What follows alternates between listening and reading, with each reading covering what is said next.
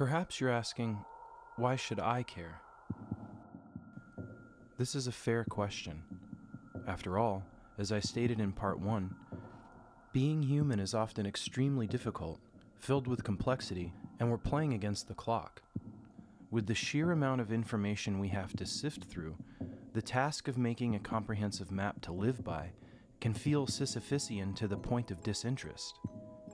With our attention pulled in so many directions, it's easy to even see the words I'm writing or a 55-minute long YouTube video about myth, archetypes, etc., and think, how does this apply to me personally? Why should I care? Do I have time for this? After all, it's important that we filter out some information we deem as unnecessary. Otherwise, we will spend the limited resource of our time on things that do not matter. There are only so many hours in a day, and so many days in a life, so it is of utter importance that we spend our time and attention on things that are important. That said, by what standard are we measuring necessary from unnecessary information? How do we know what is important to pay attention to? As in the example I gave in part 1 of a starving person eating a poisonous plant, our desire to filter out information we deem as unnecessary to accomplishing our goal might actually be filtering out information of absolute necessity. Why do we pay the limited resource of our attention where we do? Why do we freely gamble the only thing we have, time, in some places, while in other places, we are absolute misers? The starving person accidentally consumes a poisonous plant primarily because they considered analyzing or studying biology too tedious or unimportant. In their view, they didn't need to know plant names or bother with the complicated world of botany. They just needed to eat now. They knew what they needed, food, and they thought they knew exactly where to find it. The problem is, they didn't. It was in fact their myopic framing of their goal, or myopic understanding of the world, that actually made their actions work at variance to their own goal. Attention is a bizarre thing we take for granted. Attention is the thing we pay to things we find important, even if on a subconscious level. It is a matter of sacrifice. We think some goals are important, and thus we pay the energy of consciousness to them. Like a spotlight, we only have so much energy to power. The starving person paid attention to the information they deemed relevant to their aim. Unfortunately, there were things outside of their scope of attention that were actually crucial to accomplishing their aim. So then, how do we know what to pay attention to? To what quote-unquote God should we be sacrificing to? Like I mentioned in part 1, building a cohesive map of the world requires we branch out of the limitations of our current myopic and compartmental perspectives. If we don't know where the road goes, and we continue to speed down it, we may hit something, fall off a bridge, or simply find ourselves lost. We see this phenomenon manifest practically in creative problem solving, or what some people call thinking outside of the box. The implication here is that oftentimes the solution to a problem within a known structure is actually found outside of it. Map making is fundamentally about attention, and so to get to the point, which is after all what one pays attention to, like the bullseye of a target, I'll need to explore what attention is further. Like I've said, maps are microcosms, meaning they are not the full resolution of the reality they point to.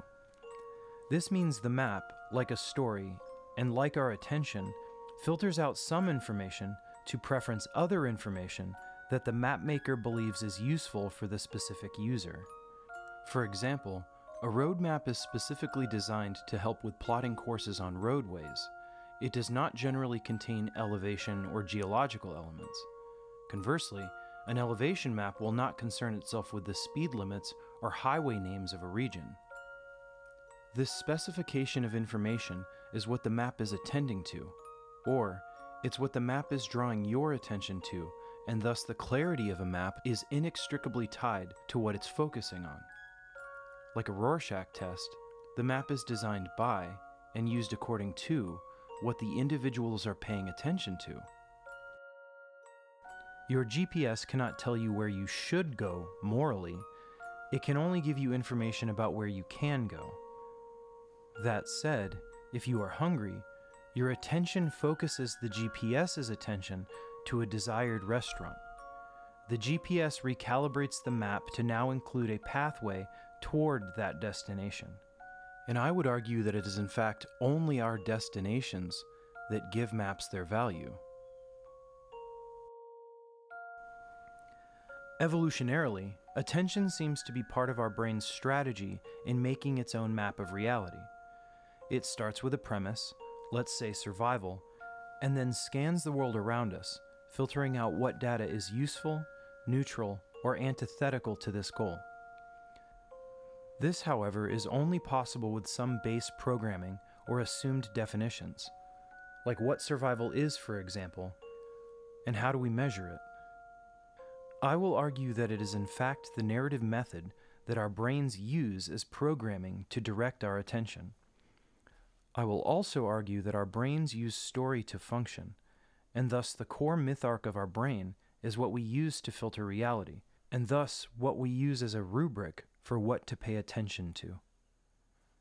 Our brains tell a story about what we are, what our goals are, etc., and then scans the world, filtering out the information we need or do not. We don't need to be consciously aware of these stories, and I would argue that for the most part, we are not. And we don't personally need to have written them. For many of our internal stories are written by our biology, cultures, family, relationships, and experiences here. A loving parent writes the story that it is okay to fail, you're still loved. An abusive parent will write the internal drama that authority figures are dangerous. An infidelitous partner will write the story that romance leads to pain.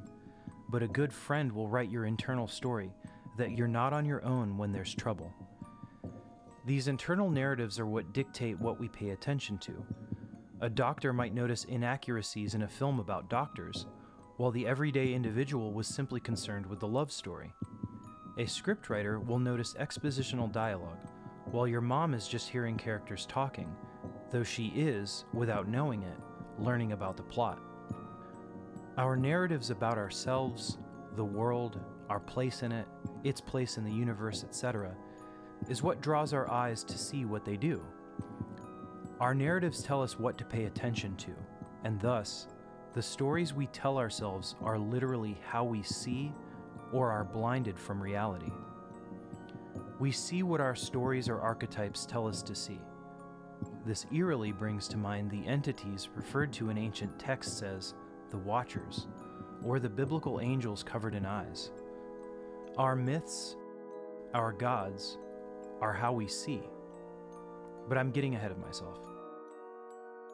As far as humans are concerned, attention shapes and bends our reality. If you don't care about something, you don't remember it. If it's important to you, you will remember it. You know your phone number, but you don't remember the license plates of random cars you see on the street. If you just purchased a red car, you will notice red cars more frequently, because now these random automobiles are in some way connected to your story. You see how they're linked to you. If you have a goal, let's say to get from one end of the room to the other, all of reality is bent around you, the couch, coffee table, etc., into obstacles on the path to your goal. The eye itself perceives the world in this way. After contrasting light from dark, the mind then organizes the universe of these contrasts into compartments or objects by giving some point a mark of priority, and then measuring everything relative to that mark. An object's distance, size, etc. are all gauged by some point of reference, like the bullseye on a target in which all scoring derives its value.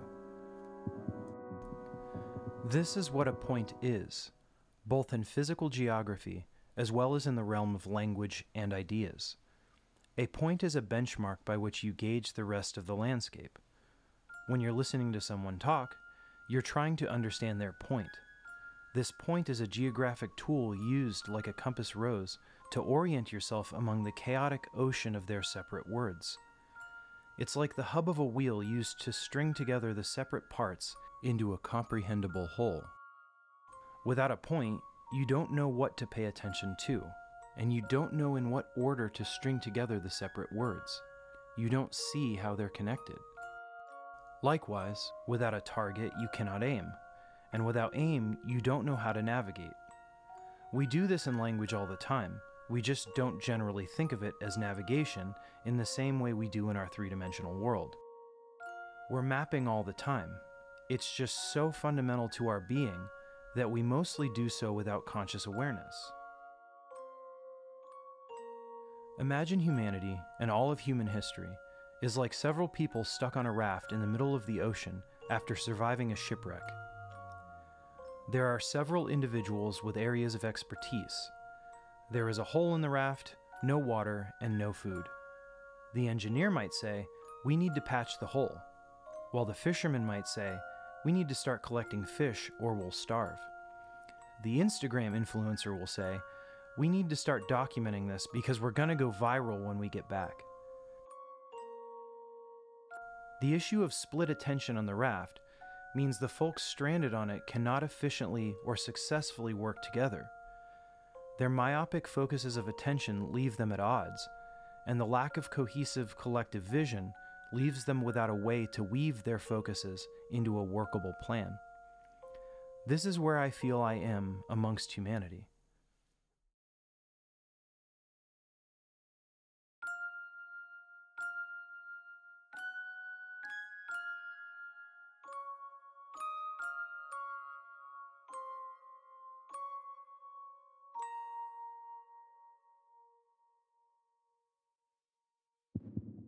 Humans exist in an objective world, yet we simultaneously live in the parallel reality of our subjective experiences of this world. In this narrative layer of reality, we make symbols that represent facets of this objective world, and then use these symbols to exchange information with other subjective viewpoints in order to get closer to rightly perceiving objective reality. This is essentially map making. We make a word, which is a map for its definition, and the definition is a map to an idea. Likewise, the letters or grapheme of a word are maps for the sounds they represent. As humans, we are subjectively able to abstract, which is to say, build a map of the complexity around us into a usable tool to collaborate with other subjective experiences. The word quote-unquote tree is not the tree. It is simply a map we can use to find it. This has infinite benefits when the subjective individuals are working from a similar goal. The issue in our modern materialist world is we live in duplicitous and contradictory tension within these two basic compartments of reality. One of these realities, the material, explains what something is, while the other, the narrative layer, describes what something means. This relatively recent understanding of the material world as a cold, dead, and meaningless thing that our narratives breathe the warm life of meaning into has struck a schism in our collective psyche and sparked such disastrous consequences we are only now beginning to realize as they come into view.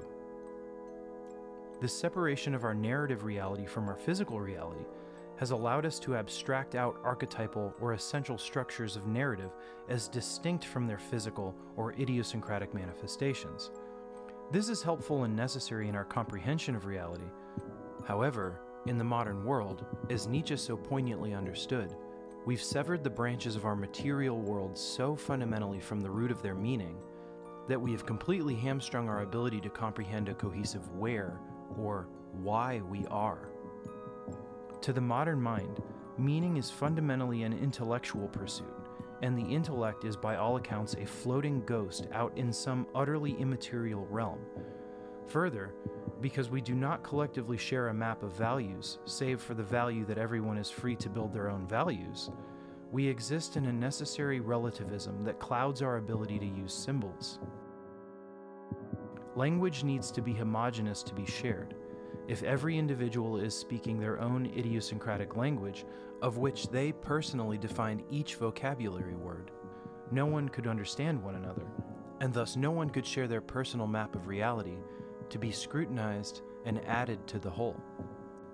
The practical results of this, which I will delve into further in a moment, can be very well understood through the example of a person whose mind has decoupled the process of eating from the nutrition eating provides. We've seen extreme examples of this decoupling, allowing confused folks to eat objects like cloth or toilet paper under their reframing of these things as food, which may stabilize the internal logic of their own narrative, but hinders them from engaging in the objective world in a manner that would lead to their benefit. If they only eat toilet paper, though they call it food, they will die. The modern mind is able to fantastically exist in the abstract layer of narrative so fully as never before seen in history. We are free to paint the external world in whatever way we wish from the subjective vantage of our own minds, fueled by the magic and illusory substance something like the internet provides. When you create a divergent personal reality, or put simply, when you lie, you need to bend narratives to fit your purposes. This network of narrative only works if all subjective agents within the narrative agree. This is aptly illustrated in the fable, The Emperor's New Clothes. The naked emperor is only able to continue his farce so long as everyone plays along.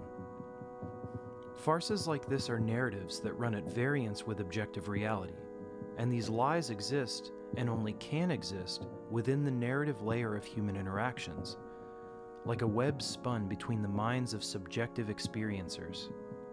The grandest network of these interactions is found today in the internet. And while the internet can be intensely useful for map making, it is also a magic capable of proliferating and buttressing lies to an extent never before seen in history.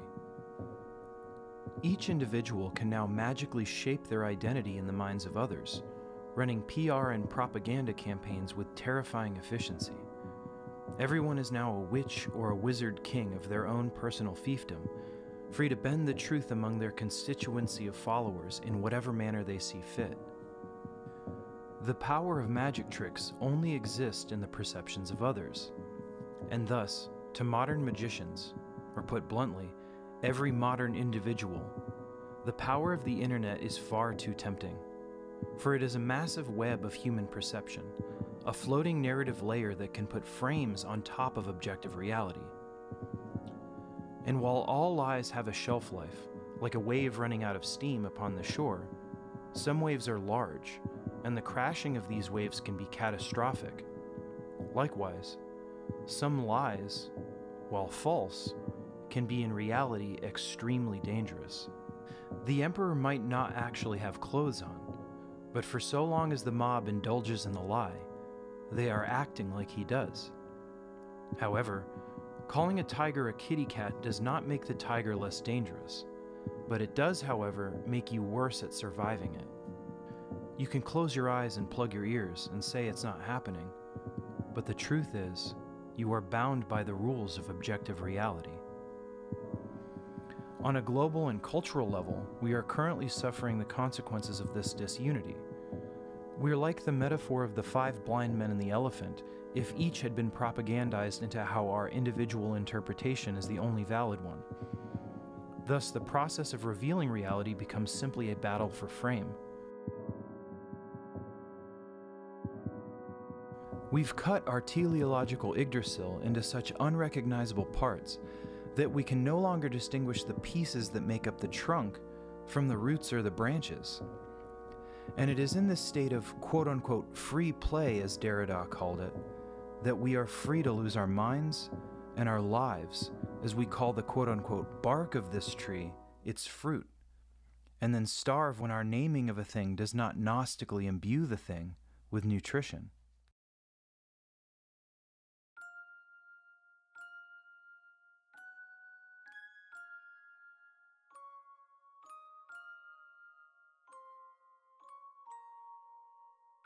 To illustrate how pervasive this is to almost every aspect of our modern world, I'll use the examples of a modern church service and of a Comic-Con.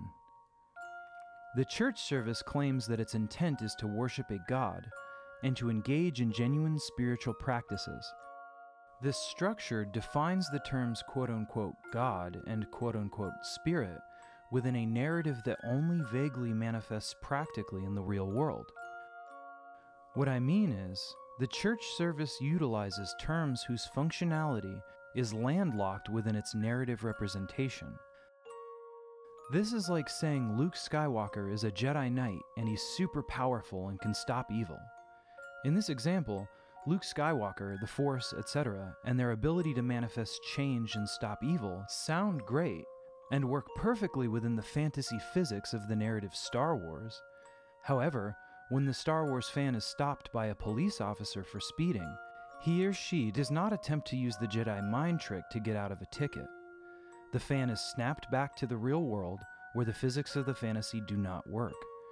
In my view, this is similar to how modern church services understand the definitions of their terms.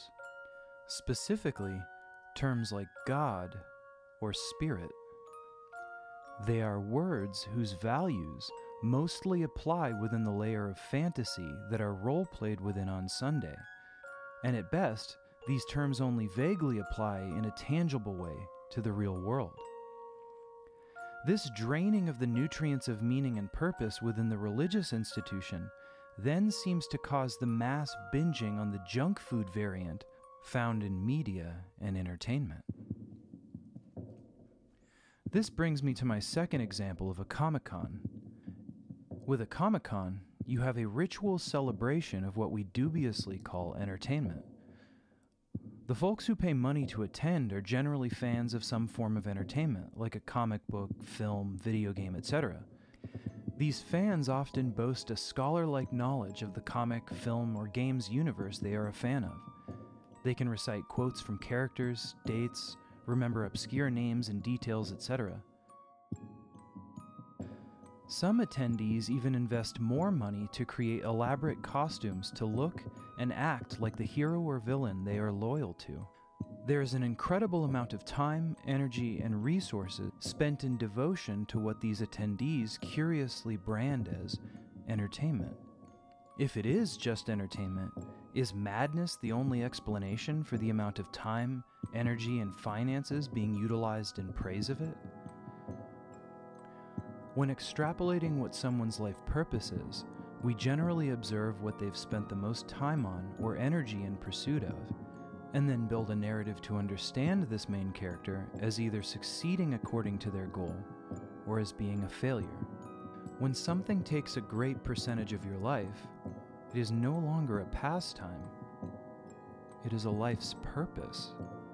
And what is a goal or object of desire that defines one's purpose, meditation of thought, and sacrifice, other than an object of worship?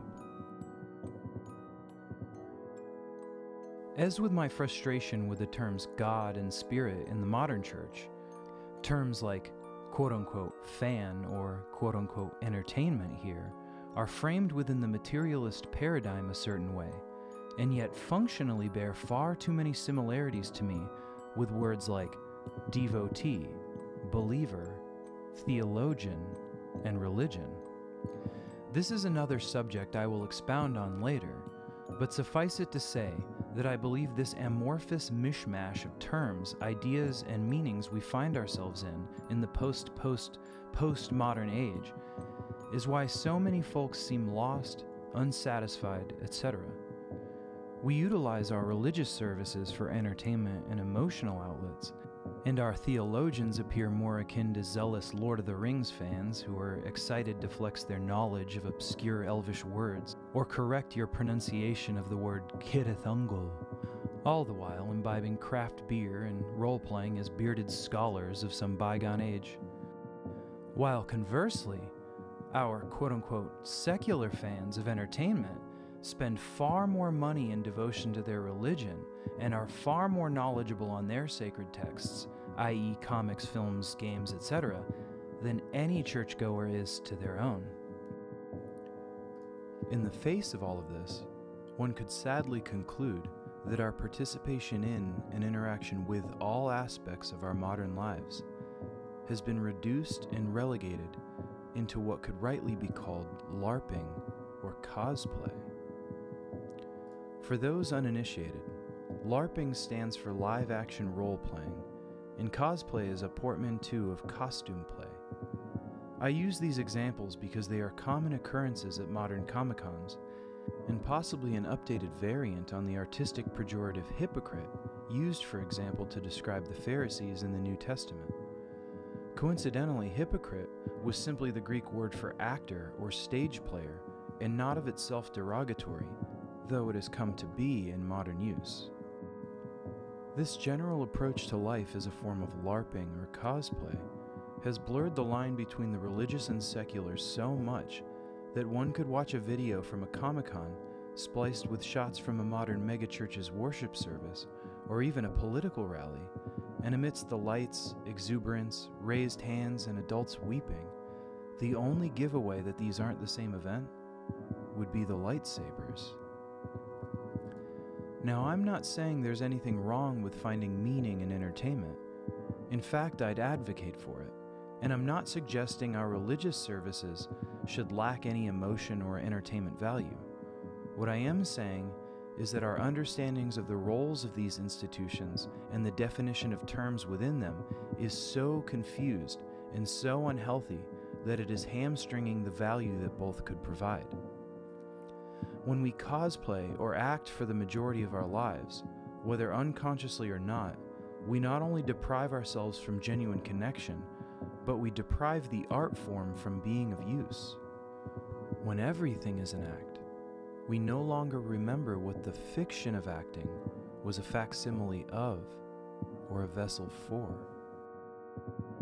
An example of another way this confusion problematically manifests could be acting like you're a musician or dressing up and telling others that you are does not mean you are good at music. You may know everything about every band or artist in the world, can recite endless theory and believe it with all your heart that a genre is better than another. But none of this will have produced a song. None of this has made you a musician. And further, all of this time and energy spent in curating the image of a musician is time and energy you could have spent on actually making music. If your cultural context calls a spoon a knife, everything is fine on the superficial level. But if you practically need to cut something, you will conclude that knives don't actually work. Or if you try to eat a computer thinking that it's food, you will be unsatisfied with its nutritional value and completely miss the value a computer could provide. So then, what is real life? What is a real human? And what defines the purpose that denotes them as such? And what are we supposed to do here?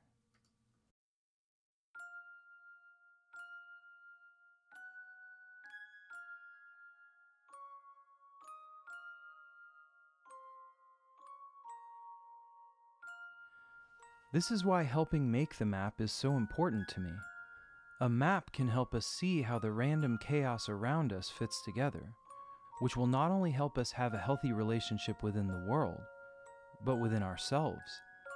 A proper map will help us understand our purpose and desires and allow us to find and navigate those things in harmony with others and with reality itself. Like language, a comprehensive map allows us to connect, work together, and safely navigate within known territory and to plot courses into the exciting unknown. For whatever reason, I am drawn to exploration. I love it. I love discovering new things, trying new ideas, and in general, I love observing and analyzing the world, art, literature, etc. in pursuit of meaning. I'm enthralled by the thrill of exploring and ordering novel chaoses. I want one foot on the land and one foot on the sea, so to speak. This may explain my draw to art and the pursuit of a lifestyle defined by creating it. For example, I have spent years of my life as a touring musician. For a large portion of my life, I've traveled with a band, living a vaguely vagabond lifestyle in the attempt to bridge the waters of disconnection with my words and my compositions. Building bridges between disconnected things is another desire that, for whatever reason, I've had since I was old enough to feel it. I suppose the connecting of seemingly separate things is one of the definitions we have for creativity. For as far back as I can remember, I hated watching misunderstandings happen between two or more people, both in real life and in media. I was plagued, for example, when watching movies, knowing that if I could only jump into the film and explain to both parties where the miscommunication happened, they could easily be reconciled. I'm not sure where this desire in me for clarity finds its origin. My upbringing was relatively trauma-free and idyllic. Both of my parents were happily together, and our house was a safe sanctuary for children. My mother was a foster parent. I suppose maybe the desire for some grand reconciliation is something all of us share as humans. But needless to say, for me, it has for some reason defined an overwhelming portion of the pursuits of my life. I want to help in offering my life and abilities to my fellow humans in solving the problems we face as best I can see them. And I believe part of that comes from recounting my own subjective experience here as a human. My story, as with all our stories, is part of the map building. I'll touch on some of the synchronicities in my own life that I think give a clue to how we as humans are building this map of the archetypal realm.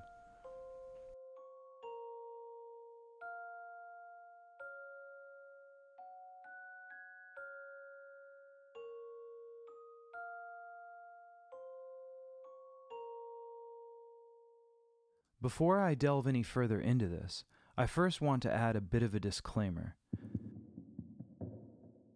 I have for most of my life borne a healthy skepticism of reading into what many call synchronicities.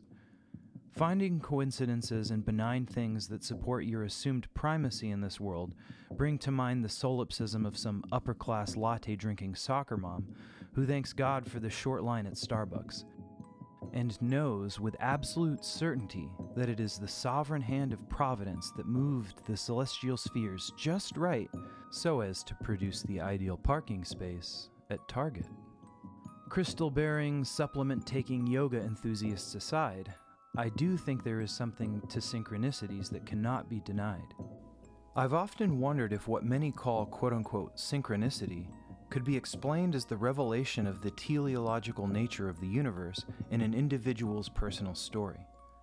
Put another way, synchronicity is a mysterious manifestation of how language functions and is a mirror or pattern of how reality itself does.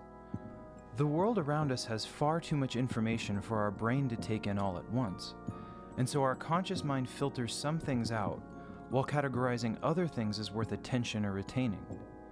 The rubric we use to engage in this filtering of reality is similar to the point or theme of a story, as I mentioned before. This point or theme organizes the seemingly disjointed aspects of our story into causal relationships and ultimately a cohesive unity. This is a topic I want to cover in great deal later, but for now, to make my point, I will use the example of a red stop sign. If you were to extract an individual from somewhere who has no idea what cars, roads, etc. are, and does not speak the English language, and confronted them with a stop sign, that individual will not see it as a symbol or a sign. When they perceive the red octagonal thing on the tip of a straight line, their brain will attempt to contextualize the sight into a framework they already have. This might lead them to call it a tree or a strange large fruit, etc. Conversely, we don't think of it as magical when an individual does have the prerequisite context of cars, roads, the English language, etc., and can look upon this object and not just see a dead material thing, but a symbol. They see a sign. It is my belief that this is how synchronicities work. And again, I will cover this in depth with the help of our friend Carl Jung in a later chapter, but suffice it to say that I believe synchronicities seem to simply be a manifestation of the mechanics of how all languages work, the reading of a set of objective things as symbolic. These specific objective things will be understood and organized as symbolic by the measure of some frame or context, and that context is dictated by a goal. The stop sign is interpretable as a symbol thanks to its functionality within the goal we have of making our travel within automobiles safe. This is yet another example of how our narratives dictate our attention and how our attention shapes our reality. Another way of putting this is, the stop sign is not a single piece of base matter. It is a metal pole, set of screws, flattened sheet of metal, a bit of paint, etc. In order for us to put a bracket around a set of objects like this and refer to it as a gestalt or a single noun, we have to hierarchically organize these constituent parts under a purpose. The stop sign is understood teleologically, not materialistically. We see a set of unrelated parts as a harmony of identity because of its purpose. Without this purpose, the stop sign decomposes into its separate, idiosyncratic parts. The quote-unquote life of the stop sign is present only when its purpose is breathed into it by us. Now that I've hopefully assuaged your fear that I use magic healing crystals or purchase lottery tickets according to angel numbers, I want to present some strange synchronicities within my own life because I think in many ways they illustrate how mapping the archetypal realm can be done, why that's important to me, and hopefully express why that should be important to us. When I was very young, I was inexplicably drawn to trains. While I now can postulate with the clarity of retrospect, I have no idea what inspired the initial attraction. Regardless, I absolutely loved them. I loved playing with toy trains, making tracks for them, and dressing up like a conductor. As I grew, around the age of 5 or 6, this love for trains became rivaled by an infatuation with pirates, specifically from the golden age of piracy between the 16 and 1700s. I would dress like one, talk like one, and devour any artifacts of entertainment containing them. I even remember being viscerally pleased with the aesthetics of the pirate garb and paraphernalia. I was far too young to have consciously chosen these two attractions. It's as if some abstract nugget of virtue glistened and caught my eye, and my pursuit of this virtue was manifesting a me the 5-year-old only knew on some primordial, essential level. As if both the attraction and the virtue were conspiring to manifest a physical map of some quintessential me. Something else that caught my curiosity is found in names and their often forgotten meanings. I have no idea how the naming of a thing works. Now, I don't mean how names work in our everyday life, but rather why we are drawn to ascribing the characteristics of a specific name to a new individual before they have the chance to manifest what those names mean. Regardless, some strange things happen when I view my life in retrospect through the lens of a goal. I believe this would be the case for everyone who does so, and though I have no idea how or why, another strange facet of life I have seen patterns emerge within is names. I will use my own name, or rather the myths of my namesakes, to illustrate the eerie narrative throughline that presents itself when observed through the bird's eye lens of a goal. To start, my first name Christopher comes from a strange Christian myth. I must warn you, the story behind this first one is a bit of a doozy, and I plan on making a separate video devoted to telling this myth in full.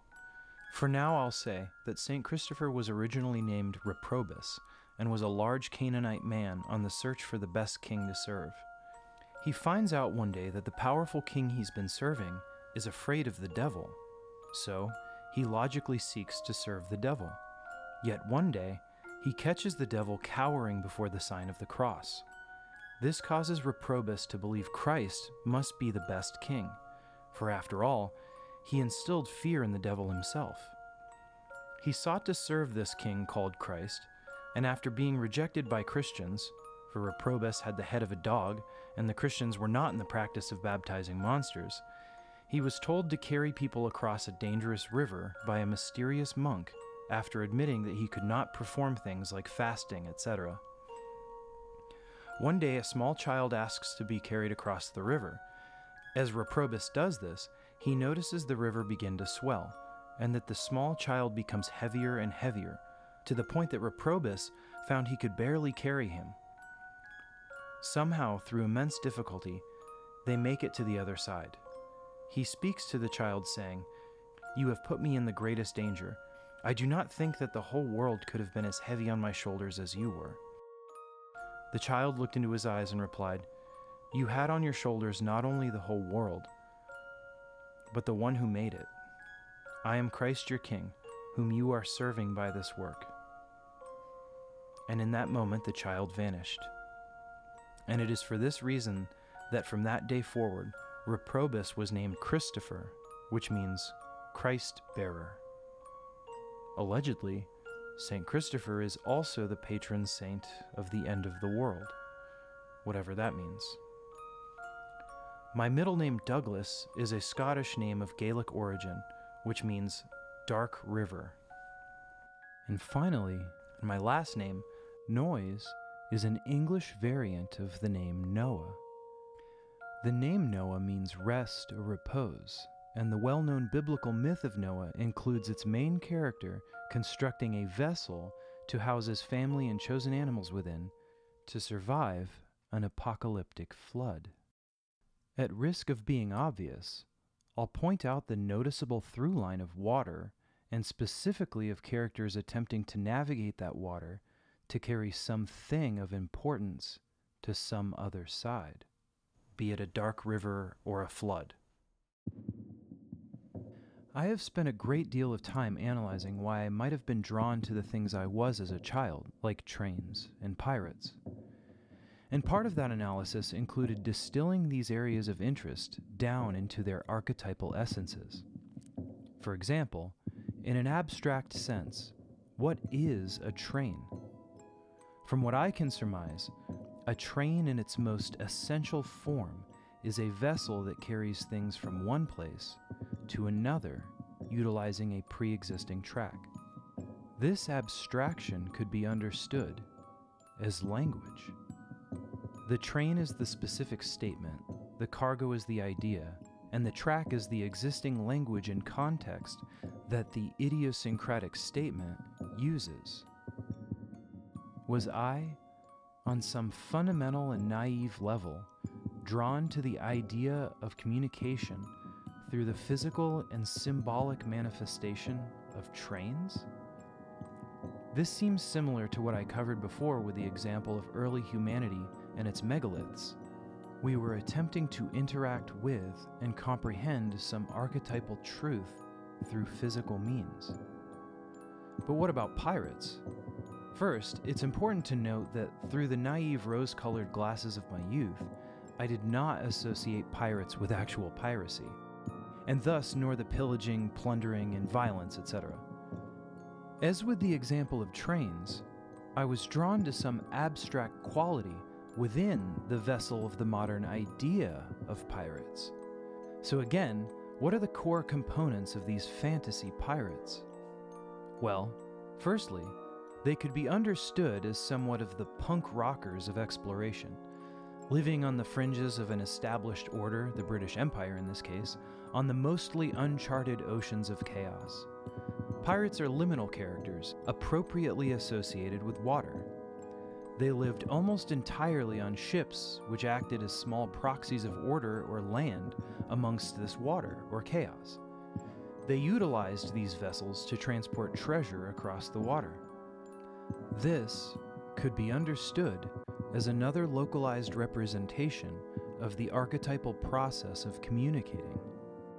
One could also argue that the romantic fantasy abstraction of this pirate as a rebellious explorer symbolizes the frustration with exploring as a means to conquer and reduce all unexplored unknowns to colonized knowns. While this frustration is paradoxical, so is the goal of ultimately mapping the world. If the whole of the world is known, then the job of the explorer is rendered obsolete. I am more than aware of this conundrum in my own pursuits here. I don't take lightly this paradoxical desire to both explore and chart the entirety of the universe, while longing for there to always remain explorable unknowns. And it's as if my attraction to the archetype of the pirate as a liminal, rebellious explorer is meant to act as a psychological counterbalance, or to act as the archetypal jester to my human imperialist tendency to cover the conquered and known land with the train tracks of a totalitarian structure. To be clear, part of the paradox found in the totalitarian desire to render all unexplored territories as known and controlled is the dissatisfaction the human who has this control will feel. This conflict between the desire for safety and the desire for exploration and potentially meaning causes what I will argue are some extremely problematic and unhealthy behaviors, both in individuals and in societies at large. One of these problematic counterbalances that manifests is the redefining of words, signs, symbols, etc. to reinforce the security and comfort of the known, while alleviating the unquenchable desire for exploration and meaning. The image that comes to mind to me here is the trope of the millennial mommy GF Instagram influencer. She finds a stable, simple, and controllable man to fund her Instagram career, as she posts thirst traps to strangers, like a domesticated house cat staring longingly out the window, imagining what life could have been like as a tiger. Her prioritization of safety came at the cost of truth. I'm going to deconstruct and analyze this archetype in a later video, but the point here is that the desire for safety apart from meaning and truth, when fulfilled, leads the heart to long for the danger of meaning. After all, if you can dupe a partner into committing to you, then they're dupable. And if they're dupable, you don't respect them. And if you don't respect them, you'll seek out one you do. For strangers, to her mind, speak more for truth than her husband does.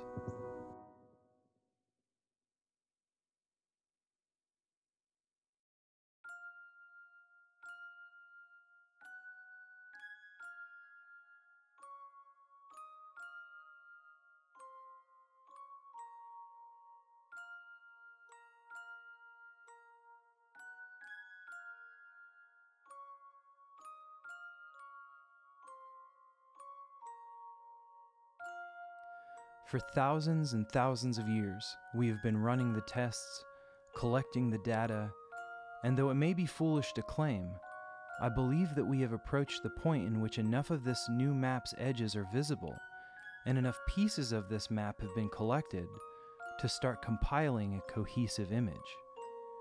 It's time to draft a map of the realm of the archetypes. This series is an attempt at formalizing and understanding that map. In endeavoring to help make this map, I am not attempting to say anything new. Instead, I will be attempting to localize the topography or information into a usable, comprehensible form. Many of you will have rightly concluded by now that this quote-unquote realm I am alluding to was already discussed by Plato and many others, and that what I am arguing for is nothing more than a teleological interpretation of reality. While in several ways this is in fact the case, and while I'm not under any delusion that I am going to present any new idea, I am, however, compelled to present this old idea in a way that connects it to my current age. To carry this ancient truth across that dark river of time to our other side of now. Another way of putting it is, I want to help in the crafting of a new wineskin for that mysterious new wine the Christ spoke of. Whatever that means. Again, I am a layperson in many of the fields I will utilize to help make my points. It is my opinion that while historically, focus within these fields has granted them exceeding discoveries in spite of the normally limited lifetimes of the humans that undertake them, each of these fields is nonetheless limited by its own myopic scope of the greater whole they are attempting to map. My saying this is not meant to diminish their individual merit, but to add that a liminal intermediary between them seems necessary for comprehensive understanding. Thusly, within this series of essays, I will continue to jump between several seemingly disconnected realms of study, like mythology, psychology, and science, etc. This is my attempt at a form of what I will call idea echolocation. In our physical world, In order to triangulate the image of some unseen thing, animals that utilize echolocation will bounce sound off of seemingly unrelated objects around their target, allow that sound to reflect, ripple out, and interact with more seemingly unrelated things, and ultimately reveal the exact location of their prey, as well as the world around it. To see into the realm of the archetypes, I believe we also must utilize a form of echolocation. We are blind like bats, yet not by eyes, but by the limitations of our memory, comprehension, and of our short lives. Thus, to perceive the realm of causality, we, like bats, must rely on a different method of sight. My attempt at echolocation will involve bouncing ideas off of seemingly disconnected points to zero in on some central one. I realize that this is unsettling or frustrating to some. Many folks similarly avoid art and poetry for their own lack of immediacy in producing a quick headline or snippet summarizing the entirety of their contents. Yet some ideas are bigger than others, and some ventures of exploration require the explorer to be at peace with not immediately knowing. These ventures call the explorer out to the ocean of chaos, and the explorer must learn to be at rest amidst the waves and the wonder of the unknown. Should the fear and anxiety of not immediately having an answer consume the explorer, they might prematurely and wrongly give up. For example, consider the art of animation. Animation is an art form that draws the audience's eye over multiple single still pictures in quick succession to create the perception of moving images. If one were to get myopically stuck on a single image, the motion and thus story would not be perceived. It is in the quick movement between subjects that the animation or life occurs. Or another example, when charting the coast of a new continent, the whole of the landmass's shape will not come into view easily. It is not until all of the seemingly disconnected cliffsides, beaches, and bays are charted and pieced together that the shape of the continent is perceivable. Likewise, I encourage you to allow yourself to feel the aporia of wonder, and to let your mind be free to explore without the fear of immediately understanding how everything fits, or how to conquer and monetize it. It's okay and completely understandable to feel small amidst the immense, terrible beauty and horror of the universe. And it's okay to not know and to feel as though you have very little control.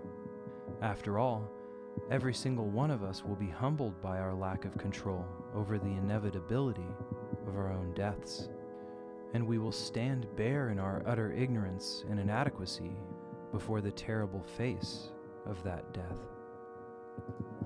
And yet, when we were children, we were not plagued with feelings of insecurity or inadequacy when faced with how ignorant, incapable, or how small we were. We did not despair at how much more our parents and teachers knew than us. We simply played in wonder, drinking in all that we could of the world around us. Likewise, as we embark on this endeavor, may we learn to see reality as our parent and teacher, drinking in all that we can of its terrifying wonder. I cannot do this alone. No one of us can. So I hope you will join me in